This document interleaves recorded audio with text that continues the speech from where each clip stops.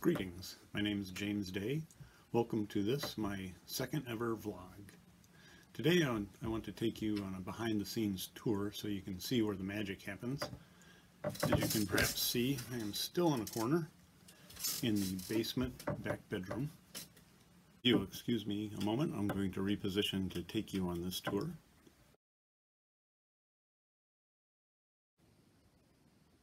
Beginning in the corner, I back up. You can see my chair. There's my microphone. It's on a little tripod. Various items on the table. The white item is a light. It's on a tripod. I have not used that yet. And that's my stand that holds my iPad. I do all my recordings with that. And another tripod holding a large sheet of paper so I can put my cheat notes on it. Keep me on track. So now returning to my studio chair. Now other things I've learned since that initial vlog was to keep these to 3 to 4 minutes. That seems to be the majority of productions I see on YouTube and the internet. And a lot of the vloggers or podcasters will have a online on-screen persona. For instance, a gentleman named Tom Walker, an English fellow, has the online persona of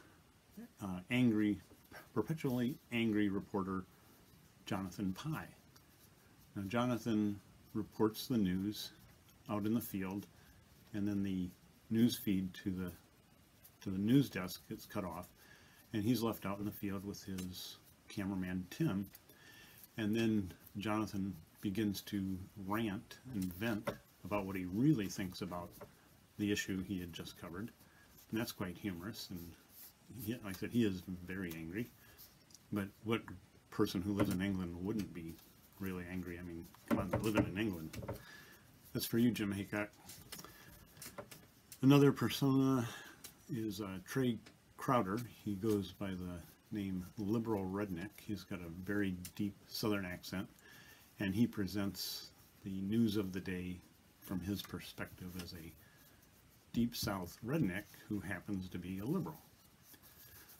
Now, friends of mine, when I say friends, would say, now Jim, in order for you to have a persona, doesn't that mean you should have a personality first? And to that I say, yes. So that concludes my second ever vlog. Enjoy today and take hope for tomorrow. Goodbye.